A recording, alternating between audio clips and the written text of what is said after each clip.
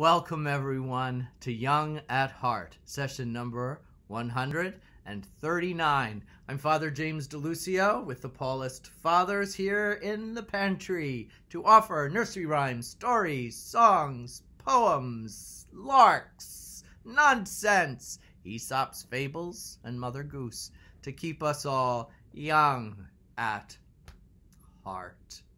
Today's selection is by special request of my friend Sheila, who invites us to go back to an Aesop's fable that perhaps is long forgotten from the years of our childhood, but a very popular Aesop's fable all the same.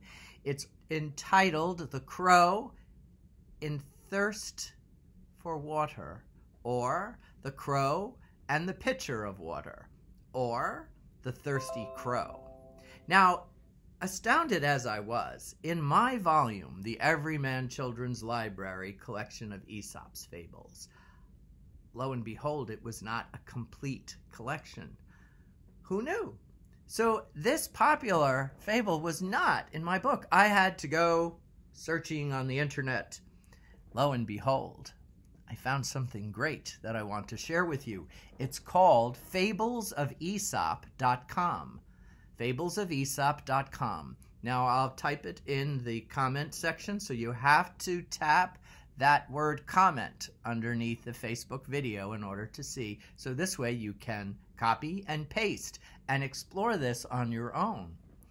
What I love about this fablesofeSop.com is that when you search a particular Aesop fable, up come variations on the same fable, different translations, different people's retelling. You know how I love variations. And so, among many, I've chosen three, not all, three of them to share with you because they're short, and I would love it if you would tell me your preferred version, 1, 2, or 3, and please put it in the comments. So this is a chance for me to get to know you and your preferences a little better. You certainly know mine, so it's only fair, don't you think? I think so. All right, so here we go. Now, I also liked in this website, they give you a theme or a motto for the particular fable. So this one is called Necessity is the Mother of Invention. Necessity is the mother of invention. But note, depending on each version, that may or may not be the actual moral or thought from the fable. But it does apply to this first one. Number 1. Make note of it. Number 1. Ready? Okay. In a spell of dry weather, when the birds could find very little to drink, a thirsty crow found a pitcher with a little water in it. But the pitcher was high and had a narrow neck, and no matter how he tried, the crow could not reach the water with its beak. The poor thing felt as if it must die of thirst. Then an idea came to him. Picking up some small pebbles, he dropped them into the pitcher, one by one. With each pebble, the water rose a little higher until at last the water had reached a level that he could drink. And the moral articulated from version number 1, in a pinch, a good use of our wits may help us out. In a pinch, a good use of our wits may help us out. A true variation on necessity is the mother of invention. And now, version 2 by Elliot Jacobs. A crow, half dead with thirst, came upon a pitcher which had once been full of water. But when the crow put its beak into the mouth of the pitcher, he found that only very little water was left in it, and that he could not reach far enough down into it to get at the water. He tried, and he tried, but at last he had given up in despair. Then a thought came to him, and he took a pebble and dropped it into the pitcher. And then he took another pebble and dropped it into the pitcher. And then he took another pebble and dropped it into the pitcher. And then he took another pebble and dropped that into the pitcher.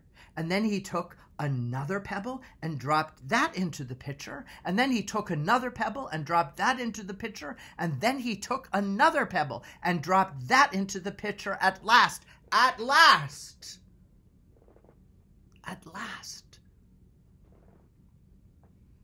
he saw that the water began to well up near him. And after casting a few more pebbles into the pitcher, he was able to quench his thirst and save his life. The moral here is articulated as, little by little does the trick. Little by little does the trick. That's version 2. Again, it's really strayed from necessity is the mother of invention, hasn't it? Little by little does the trick. Related, but a genuine variation. And here's the third by Jeffries Taylor, who builds on an old tradition that this fable was first told in verse, but we don't know for sure. But this is a modern verse interpretation. You must know that a crow felt inclined when she dined for some drink, being thirsty and hot. But puddle or pool her fever did cool within 20 miles, for there was not. Then said she, woe is me, surely I must soon die, when lo, she espied at a distance a pitcher or jug, alias pipkin or mug, which promised her the needed assistance. Apropos, said the crow, now I think I shall drink, and I shall be there in a minute. But alas, for the bird still her draught was deferred, for scarcely a cupful was in it. How provoking! I'm choking, said she. But let's see. Sure, I've thought of a project to gain it. With stones from my bill, the deep jug I will fill, then the water will rise till my thirst it supplies. She did so, and so did obtain it. Had this two-legged thing been as stupid as many, though dying for drink she would not have got any. For the good that in life one most commonly gains arrives not by luck, but by using our brains. And here the moral is stated in the last verse. Things that are to be gained, we mustn't depend on luck, but use our brains. I guess that's a little more related to necessity is the mother of invention. But the middle one was quite interesting with its moral, little by little does the trick. And now, let me also make a note that in the first two versions, our crow was a male. And in the last one, although written by a male, although Jeffries Taylor could be a woman, you know, some names go for both, the crow is female.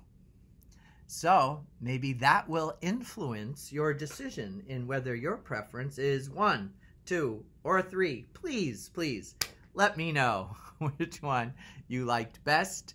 tip of the hat. Thank you to Sheila for recommending this delightful Aesop's Fable for us.